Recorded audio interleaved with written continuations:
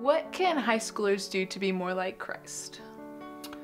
Well, I think the answer to that would be the same thing that anybody can do to be more like Christ. Certainly meditating on His Word.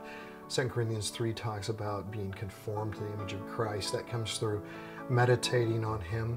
Certainly you want to, and it's very important for high schoolers, to choose the right friends. Because some friends are going to lead you the wrong ways. The whole book of Proverbs really is about that. Example after example of getting in with the wrong crowd.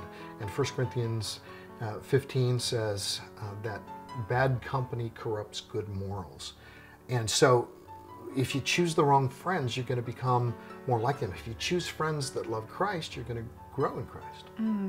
Yeah, one of the things I thought of was how involved Jesus was in His community and in people's lives, and to really encourage high schoolers to be a part of a church where they can both be receiving the word of truth from someone they respect, but then also teaching that to those who are younger than them. Excellent.